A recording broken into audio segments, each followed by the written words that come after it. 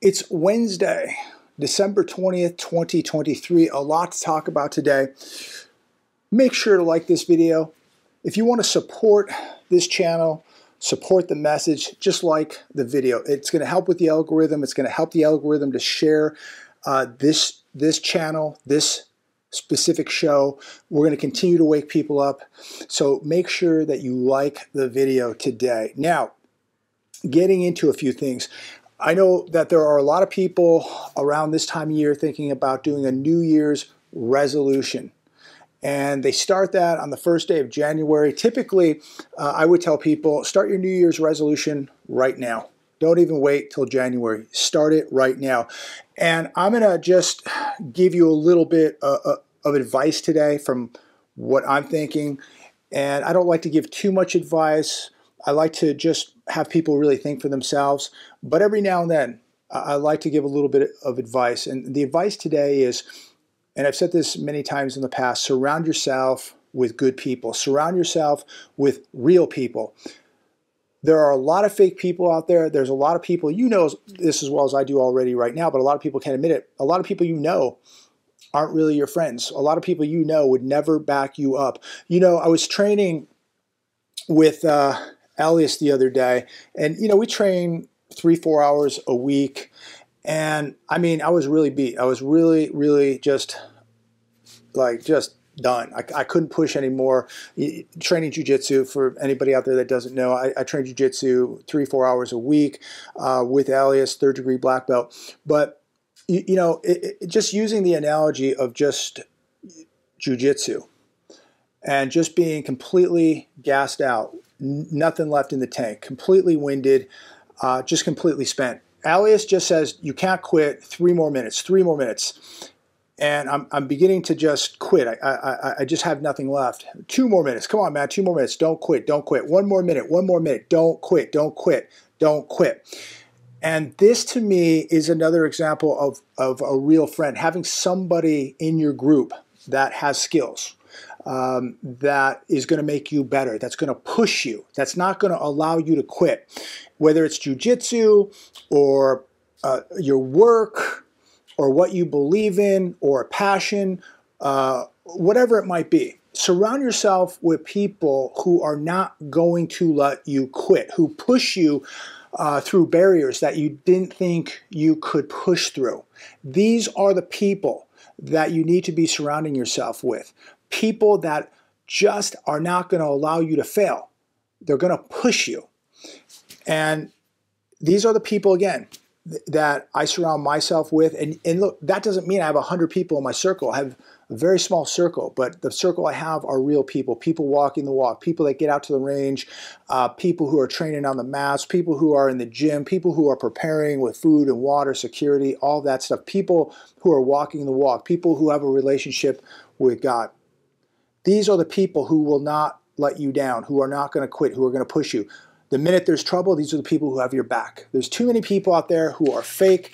You know, I know that there's a lot of people that make these videos and you know, oh, this is going to happen. The world's coming to an end. That's going to happen. And I look at these people and they look so unprepared, so weak. I wonder what their EDC is. And for anybody who doesn't know what that is, your everyday carry. What are they carrying every day when they're out in the streets of America, when they're out there filming, when they're out there shopping, when they're out there running errands? What is their EDC? What if something goes wrong? What are they going to do? What do they go to? They have absolutely no training, no EDC, but yet they're telling you the world's going to come to an end, that things are getting really bad. But these are the people who tell you to buy gold, buy silver, who don't have any gold or silver. They tell you to have security, but they don't have any security. They tell you to go train and get in shape, but they're not in very good shape from what I can tell, from what I can see. And so, you know, we have a lot of people out there who aren't walking the walk, but are telling everybody else to walk the walk because they want the clicks, they want the attention, they want the views. I get it. Follow and surround yourself with real people, ladies and gentlemen. Real people. I try to do the best that I can. I know I could do better. I know that I need to improve, but I can tell you every day my EDC. When I walk my dog, when I go to the store, when I'm out, I can guarantee you I'm armed. That's walking the walk. I can guarantee you that I have a year supply of food for my family. I can tell you that I'm training at the gym, jiu-jitsu, at the range. I'm buying gold and silver with my own money. Nobody has, just sits here and gives me, free gold and silver. I buy it with my own money.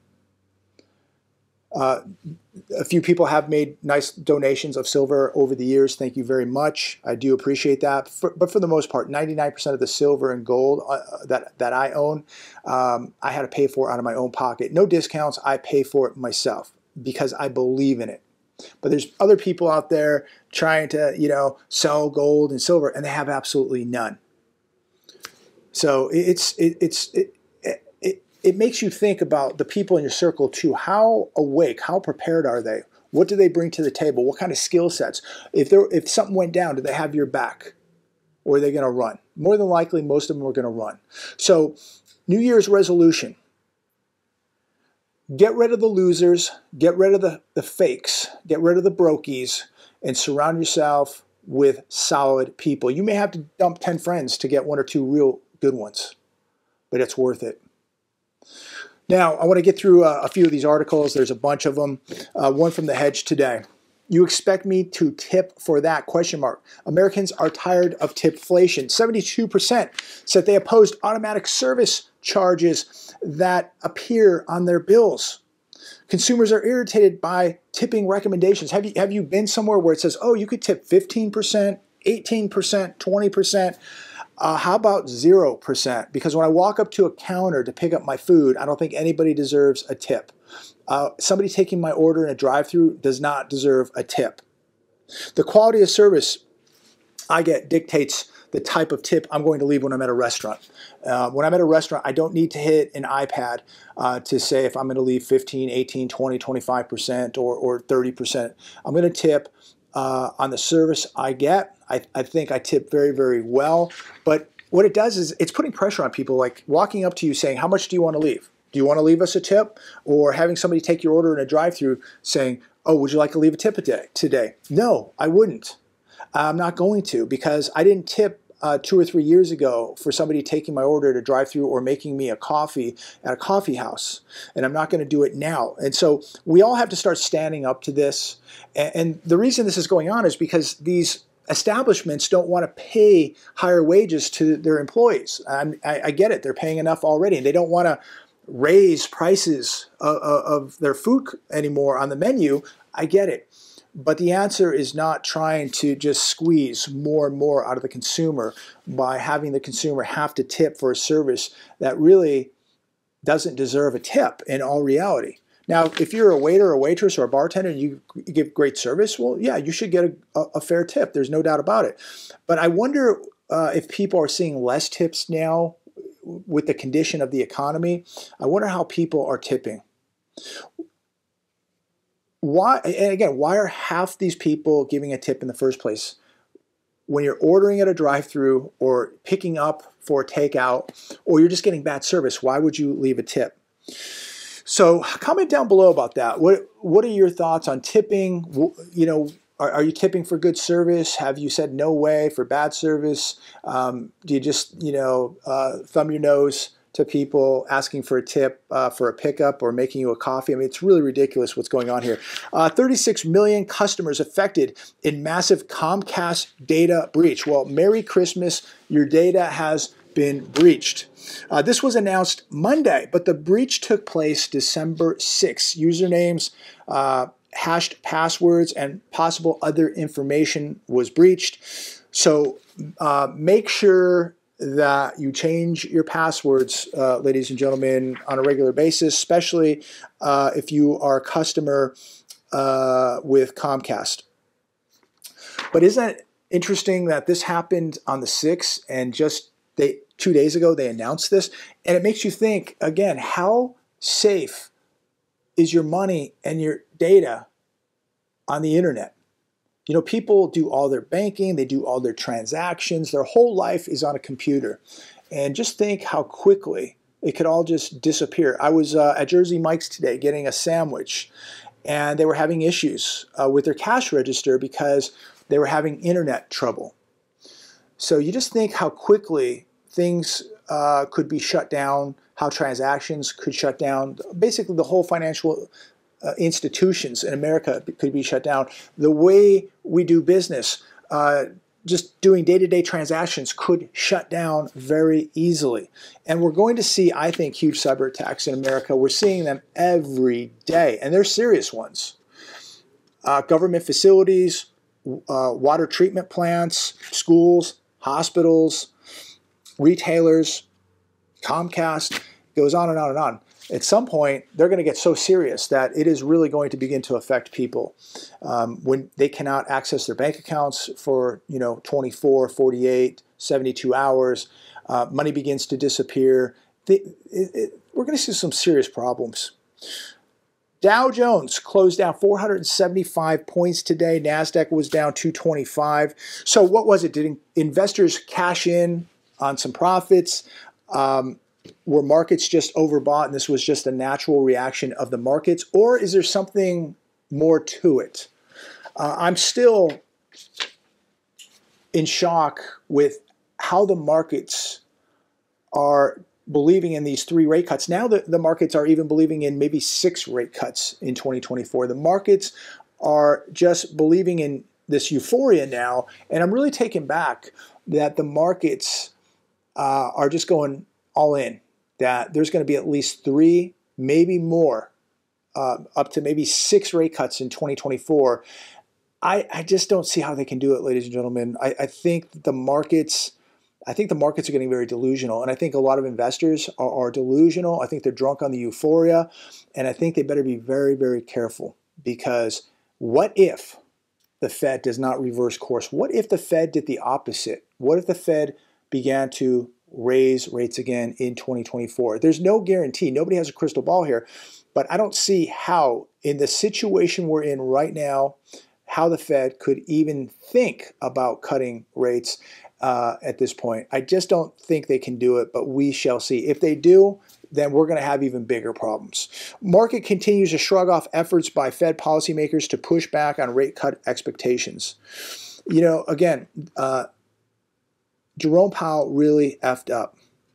Markets are expecting something, and what if that expectation doesn't take place? I think a lot of people in the Fed now are questioning what Jerome Powell just did. But I think it's very confusing. I think it's misleading. But the markets are going to believe what the markets believe. Billions are on the line for lenders as White House finalizes credit card late fee cap. The Consumer Financial Protection Bureau could finalize its rule proposal to reduce credit card late fees to $8. This could begin in January. Credit card companies generate $14.5 billion a year in late fees, while they're charging you 22% interest or higher. This could save consumers $12 billion each year by capping late fees. What this will probably do, unfortunately, is just incentivize consumers to be late. So if they know that they're not going to have to pay a $50, I don't know what the late fees are, $50, $75, whatever they are. If consumers believe now that they're only going to have to pay $8, I'm sure that many of them would be like, $8, we'll pay it next month. We'll just skip it. So let me know what you think about that. But think about the money generated, $14.5 billion just in late fees alone. Think about how much money is being made off the back of the consumer, who is being so robbed right now with 22+% interest on a credit card, 29+% on a retail card. And they got people coming and they got people going. Mortgage demand slips despite another drop in interest rates. I looked at bankrate.com today, 30-year fixed rate, 7.08%. That is down 23 basis points since last week. Applications for a mortgage are down 18% year over year. Sales are down 7.3% year over year. 12.1% who apply for a mortgage are denied. And that number is only going to increase. Wolfstreet.com. Here comes the new listings of existing homes. Price drop further. Wolfstreet.com.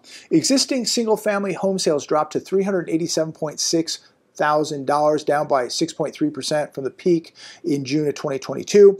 Prices of new homes sold by home builders down 18% from the peak a year ago. So remember, that's 18% plus they're doing buy downs. They're throwing in incentives like granite countertops, appliances, landscaping, things like that. So in all reality, new home prices are down over 18%. That's the price that we see. We're not seeing the buy down. We're not seeing the incentives that are being added to that. So this just reminds us how far behind the existing home seller is right now. New listings in November rose to 354,900.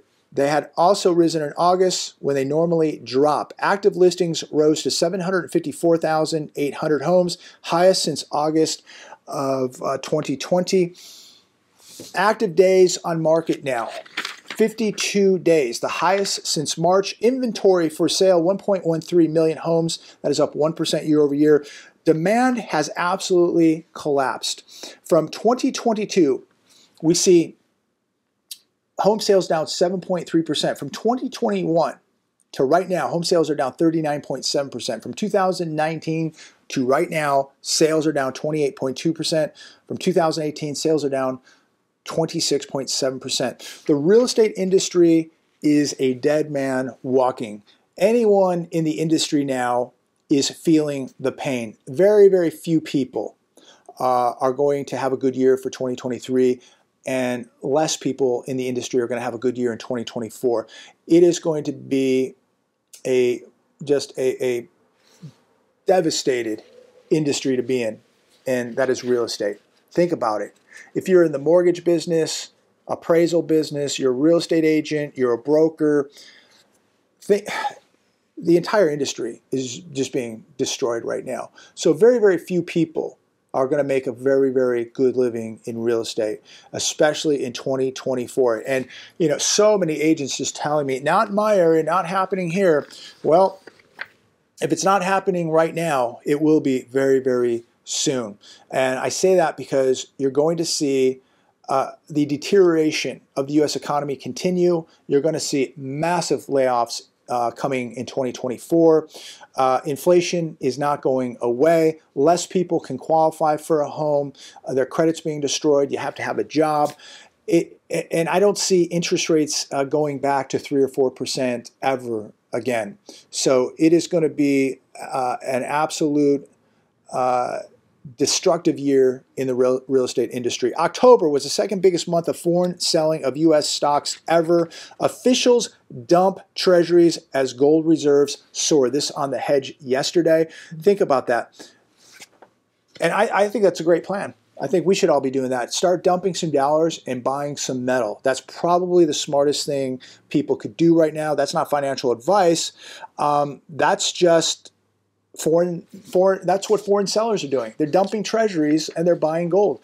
And I think that's a great strategy. And I'm going to dump some more of my dollars and buy some more gold because I believe that you have to bet against this debt. Wolfstreet.com, are foreign holders finally bailing out of the incredibly ballooning U.S. national debt? Here we go. So this one from the Hedge now, this one from Wolf Street. Who's going to buy all this debt, ladies and gentlemen? The world knows what's going on here. They see what's happening in the United States of America. They see a country collapsing. They see a first world nation now heading to a third world nation. They see zero leadership in this country. They see the decaying morality in this country. They see the printing of money. They see the weaponization of the dollar. Who is going to buy this debt? These countries that are buying the debt have their own debt to worry about. The total amount of Treasury securities outstanding is approaching $34 trillion. Every one of these securities must be sold to someone, and foreign holders play a huge, huge role, but a declining role. The top 6 financial centers, London, Belgium, Luxembourg, Switzerland, Cayman Islands, Ireland, all decreased their holdings down to $2.22 trillion. China and Hong Kong reduced their holdings to $969 billion, now under $1 trillion. It's happening, ladies and gentlemen. It's happening right before your very eyes. But too many people are blinded by the market euphoria. blinded by football games, blinded by Hollywood, but they can be as blinded as they want to be.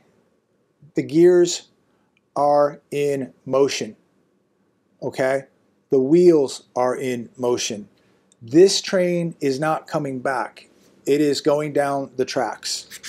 TheEconomicCollapse.com. 62% of Americans live paycheck to paycheck, and the bottom of the economic food chain is already collapsing. We're getting very, very close to something very, very big, ladies and gentlemen. And you know, when you look at 62% of people living paycheck to paycheck, and that's the official number. The unofficial number is probably the real number, which is closer to 80%. How in the world are people going to survive what is coming? They have no skills. They're untrained. They're addicted to pharmaceuticals. They're addicted to football. They're in the worst possible physical shape of their life. Mental disorders, you name it. And these people, many of them living paycheck to paycheck. People are not ready for what's coming. And this is why I've said a million times, you're going to have a lot of people knocking at your door. And you have very, very serious decisions to make of who you're going to let in and who you're not going to let in. But remember, once you let these people in, they're probably never going to leave. They're going to eat your calories. They're going to drink your water. They're going to be a huge security liability. 40% of consumers living paycheck to paycheck have super prime credit scores. 57% who own credit cards are living paycheck to paycheck. 96% of shoppers say they plan to overspend. And these people are going to get what they deserve. It's coming. From November 1st to December 31st, we're expected to see between $957.3 billion to $966.6 billion spent for holiday shopping. People just can't resist. They cannot stop shopping. They have a massive addiction. From Amazon to the mall to you name it. They cannot stop spending, and they're going to spend with money they don't even have. Half of consumers plan to take on more debt to cover holiday expenses. Well, of course they are. Buy now, pay later plans, credit cards at 22.08%. Of course they're going to take on more debt. While they make less money. They don't care. They don't even think about it. These people, this is a huge problem. And people will say, why do you care? Well, I care and you care because we're going to see more bailouts. We're going to see the banks going, well, everybody's defaulting on their cars. They're defaulting on the RVs. They're defaulting on their credit cards. They're defaulting on their homes. Then the automakers, you know, they can't pay their bills. They need money. Then the airlines are defaulting. They need money. And so if we just think like, who cares about all this stuff? Well, guess who's on the hook? You're on the hook. I'm on the hook. The taxpayer's on the hook. And the taxpayer didn't even get paid back from the last bailout. And so they're going to tax you more, print more money, cause more inflation while you pay more in taxes, and your standard of living continues to go down and down and down and down. Your purchasing power continues to decrease. So who cares about all this overspending? I think we all better care. I mean, to sit there and just say, who cares? That is an ignorant comment. To just sit there and say, who cares? How ignorant is that? While your country, your government is overspending, and this debt can never be paid back, and your grandchildren are going to pay the price for this. And the average American cannot stop spending. This is a recipe for disaster. And the last article today from the Daily Mail, Kim Jong-un brings daughter Kim Ju-ae, 10 years old, to watch the test of a ballistic missile that he says could hit the United States. So while we're all eating more food and getting bigger, slower, and more out of shape, as we have no skills, as half the country is having difficulty even reading and adding basic math, 4 plus 4 and 5 plus 5, while we're watching football games, while we're dreaming about being a reality star, Kim Jong-un is building rockets that can hit America and ramping up his military. So while America checks out and just becomes zombies and sleepwalking through life, Our enemies are not sleeping. Our enemies are extremely serious. You look at Iran, Russia, China, North Korea, many, many more. Our enemies are not sleeping while most Americans are sleeping. We cannot stop what's coming. We cannot stop the money printing. We're not going to stop the inflation, ladies and gentlemen. All we can do is the best that we can to protect ourselves and our families from what is coming. Don't depend on the police to protect you. You better depend on yourself. Don't depend on a bank to protect your money. You better be your own central bank. Don't depend on the US dollar to be here when it's lost 99% of its purchasing power. You better have real money. I'm going to leave it there today. Please comment down below about anything you want to comment on. As we head into this Christmas, it is really disturbing. Enjoy this Christmas, ladies and gentlemen, because I think the next one is going to look a lot different than this one. I hate to say it, but enjoy this one. Eat well. Spend time with family, friends. Enjoy the time and the memories, because I think next Christmas is going to look a lot different than this one, and I hate to say that, and I hope I'm wrong. One thing I'm going to do is I'm going to continue to train defensive skills. I'll be at the range. I'm going to be at the gym. I'm going to continue to absorb knowledge. I'm going to continue to say my prayers, walk close to God. Keep putting some food away. Keep putting some water away. Keep adding skills.